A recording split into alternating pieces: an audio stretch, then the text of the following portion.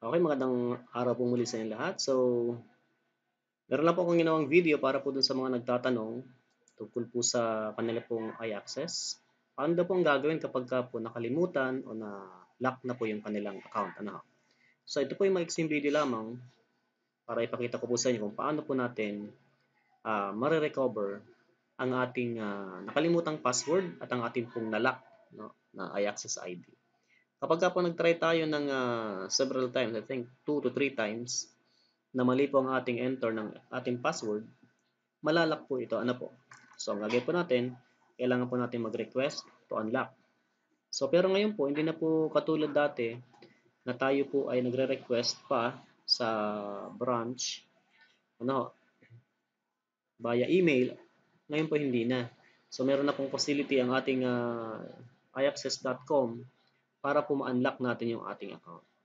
So, papakita ko muna po if paano po pag nakalimutan ng password, ano, sa tagal ng panahon, hindi na ginagamit. So, ito po ang ating gagawin.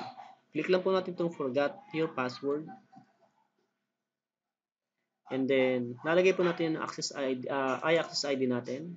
Ayan. Then, sasubmit po natin yun.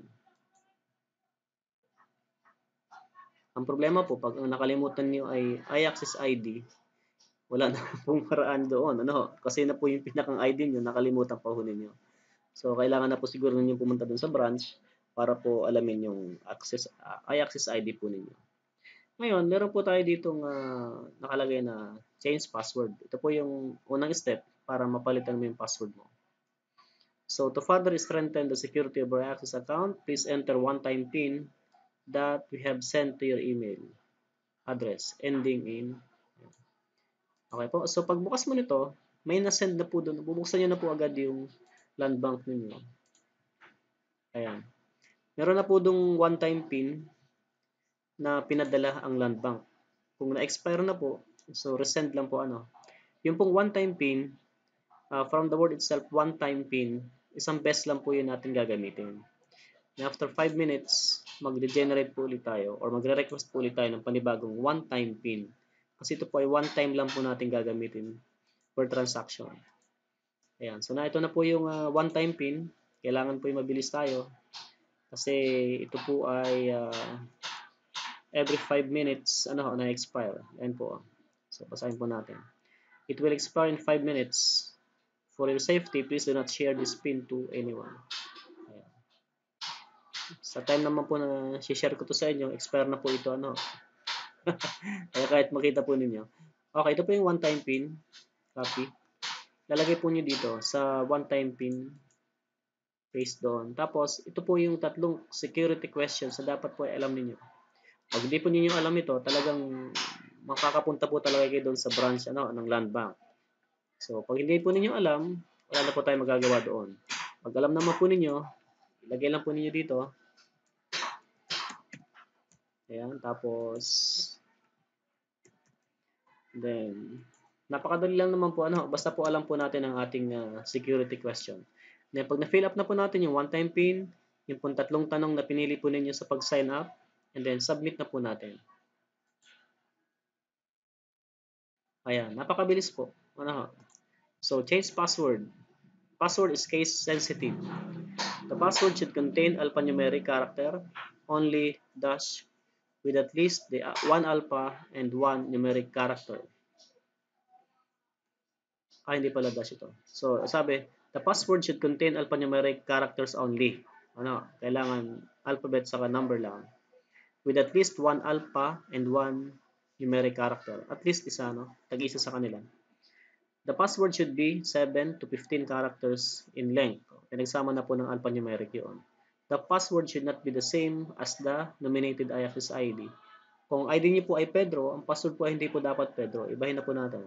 Do not forget to log out iAccess once you have completed your transaction. Yan po yung mga mga paalala na huwag nating kakalimutang i-log out. Dapat ilalog out po katapos lagi. So, lalagyan na po tayo ng new password dito. So, lalagay ko na po. Dapat po parehas and case sensitive siya. So, ganun lang po kadali and then submit. Nakalagay doon, may pop-up. Please click OK to confirm. Kung sure na po kayo sa password na ilalagay ninyo, click na po OK. Then, ayan, okay na po. Your password has been changed. Click OK to proceed. Okay na po. So, tapos na po ang ating ginawang pag-recover po ng ating password. Ano ho? So, pwede mo na po dun ilagay yung bagong password mo. Ayan. Login.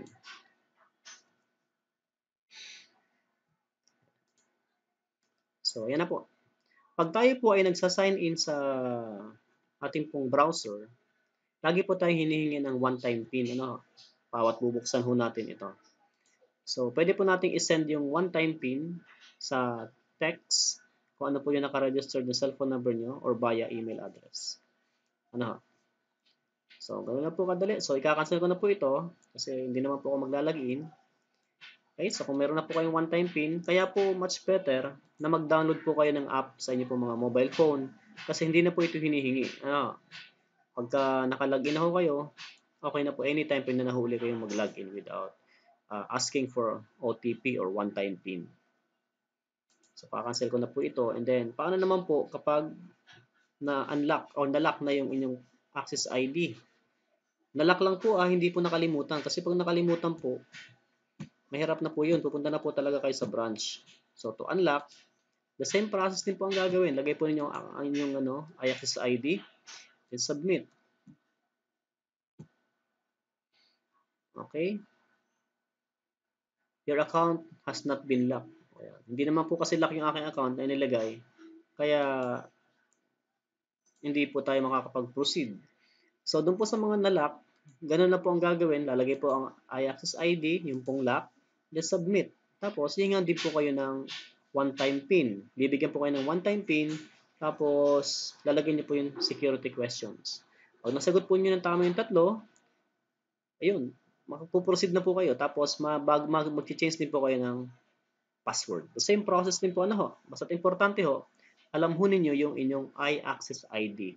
Kapag ang iAccess ID po ang nakalimutan, wala na po tayong remedyo, kundi kayo po ay pupunta na mismo sa branch office po ng Landbank.